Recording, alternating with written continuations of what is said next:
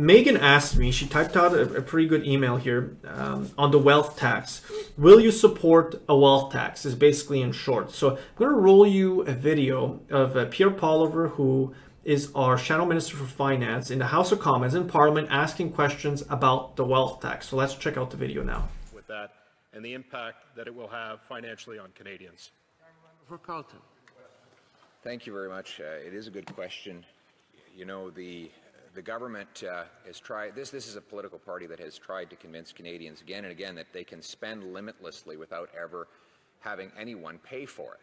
And now we see that again. They claim that they can just create the money out of thin air and spend that instead of paying bills like is mathematically required in every society everywhere in the world. But we know that's not true. And so they do too.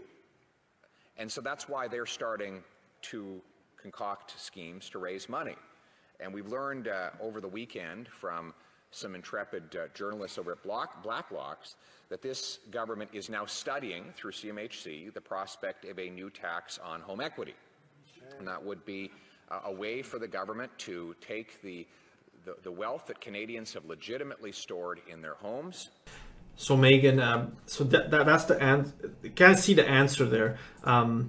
The wealth tax will not solve anything. It's not through taxation and taking more money out of people's pockets. A wealth tax has been tried in other countries, and it has never, ever worked. It's never raised the revenue people say it will raise. What typically happens, and they've tried this, Spain, Norway, Switzerland, I remember when France tried it as well, it's been a failure every single time. Because as it so happens, those who have the means will have the means to hire lawyers and accountants to move their money around to avoid this. The NDP have tried moving motions, to tax fortunes over 20 million at the rate of 1%. But then it becomes the problem of trying to figure out what exactly should be included in the wealth tax. How, for instance, do you assess the illiquid assets such as art, antiques, real estate? When real estate is sold, that's when you have the true value of it. The estimated value of it, the potential value of it doesn't matter until you find a buyer for the property. So how would a government assess what the value is at the federal government level, not the property tax level, to then levy a tax on people? And they will then find a way around it. So that's why it's failed everywhere it's been tried. And one of the failures is it encourages base erosion, profit shifting, because they will move their assets overseas to not pay the tax. They will move it to corporations to not pay the tax. There's always a way around it. Another point to raise here is the government of Canada already taxes all taxpayers at around the rate of $340 billion a year. And that includes income taxes, business taxes, payroll taxes, fuel taxes, levies, tariffs, GST, customs, and all types of other taxes that are being levied by the federal government. That is an immense amount of money. There's a plenty amount of money to go around to pay for different things. It's about making choices with scarce resources.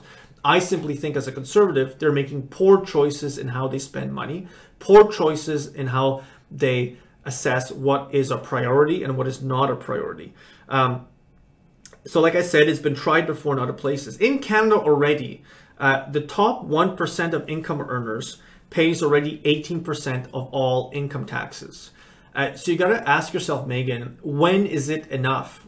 At what point do they pay enough? Another point, another data point, Statistics Canada again here, the top 1% share of income taxes paid by top 1% of earners was double that of those people who find themselves at the bottom 50%. So half the population pays as much taxes as the top 1% of income earners. And you will say, well, that's a confirmation of income inequality. But then it really depends what you consider as income. And if you begin to tax wealth and assets, you're going to have to put a value onto it. As soon as you do that, people will begin to engage in base erosion, so shifting around their assets to avoid taxes. It has happened every single time it's been tried. Others have asked me, do conservatives support a shadow plan to get economy back on track? Yes, we do. We're developing it right now because we just went through a leadership race. And like I mentioned, things that would improve Alberta's economy, getting the Trans Mountain Pipeline built, revoking and abolishing C-48, the anti-tanker ban bill, abolishing C-69, the anti-pipelines bill, scrapping Trudeau's carbon tax, implementing a federal LNG export strategy, passing a National Strategic Pipelines Act so we don't have the problems we have today where nobody wants to build a new pipeline. All of those would improve Alberta's economy, and most importantly, they would bring jobs back to Alberta. You know, Michael asked a question about the flat income tax, and I like the idea. Alberta had one for a very, very long time.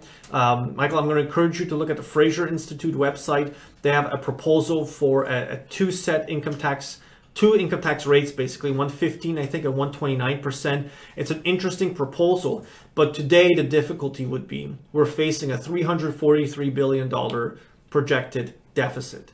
It's going to be extremely difficult with a $1.2 trillion debt to find ways to reduce people's taxes when we're also then saying that we're going to saddle them with an immense amount of new debt to address the pandemic. And the Liberals have misspent quite a bit of money so far. Some of the programs we supported, some of the programs made sense, but they weren't tuned the correct way. And that's where disagreements came in.